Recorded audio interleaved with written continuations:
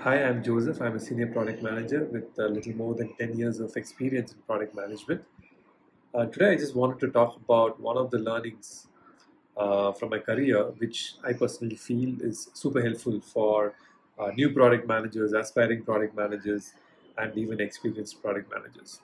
Now, the phrase that is used to explain this concept is strong opinions loosely held. Now, once you internalize it and understand what it means, it definitely makes you a very, very effective product manager. So, what does this mean? Strong opinions loosely held. So, as a product manager, it is your job to make decisions, right? Small decisions, big decisions, all the decisions that come with the area of which you are managing, area of the product that you're managing, the decisions have to be made by you.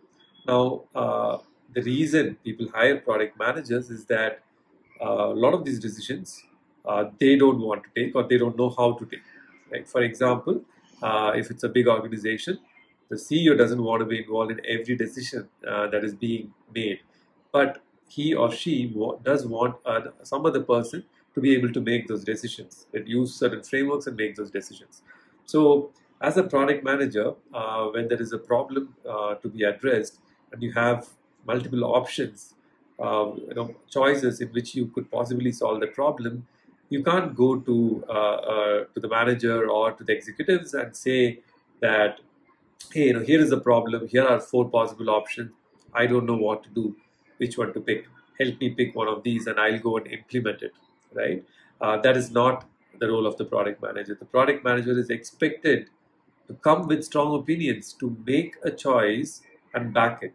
Right? Now, when I say back it, it doesn't mean that you have to defend it or else you are going to lose your job. That is not at all what it means. You have to make a strong opinion based on certain inputs. It could be data, it could be customer interviews, it could be looking at competition or looking at the future of the industry. So, whatever framework you want to use, you have to use and you have to make a choice. You have four options, you want to pick, let's say, option number three because of XYZ reasons. So when you go and present or you write a page and circulate, you're going to write about this is the problem, these are the options, possible options we explored, and I am and me and my team we are recommending option three because of XYZ reasons. Now that is a strong opinion, but it's loosely held because you are basing that opinion on those three reasoning, right? X, Y, and Z data, customer interviews, XYZ, whatever be the reason. So when you have that reasoning, and if somebody with much more experience than you, or in that domain, or from a marketing, or some other executive person comes in, or your manager comes in and tells you that, hey, you looked at this data point, but I don't think that necessarily points to what you're saying. It doesn't validate that hypothesis you're making. Why don't you double check on that?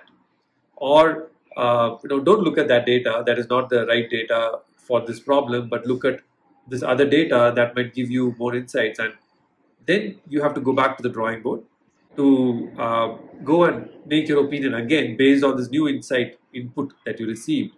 And then again, it could continue to be an option 3, or it could be an option 4 or option 1. Whatever changes you have to make, you need to make those. Again, build that strong opinion, loosely held, go back and pitch that option. And once it gets approved, or if it's a small one, you don't even need approval, you can make the decision. But now you're very confident and you can justify this to your peers or to your engineering team or to your manager why you made the decision. Right? So that is exactly what strong opinions loosely held means. Hope this was helpful.